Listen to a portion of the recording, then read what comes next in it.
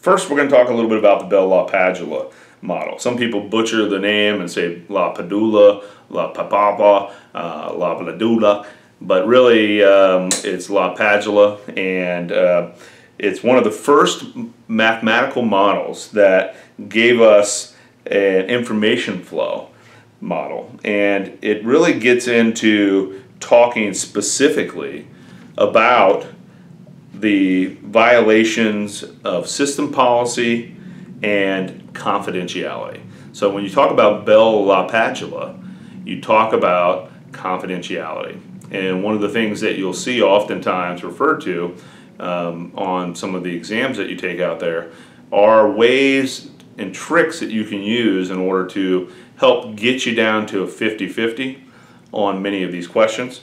And these models, you certainly will see them on your exam, so just pay attention to it. So Bell-Lapadula focused on confidentiality, but it also has a couple different concepts here that are super important and really was the base of creating a lot of these subsequent models that were coming to fruition with the military and the Department of Defense.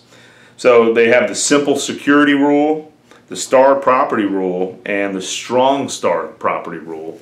Let's just talk about these for a second.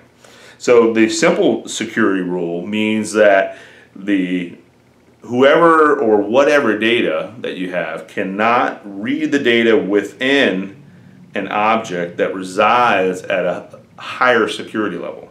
So oftentimes we say no read up, no read up.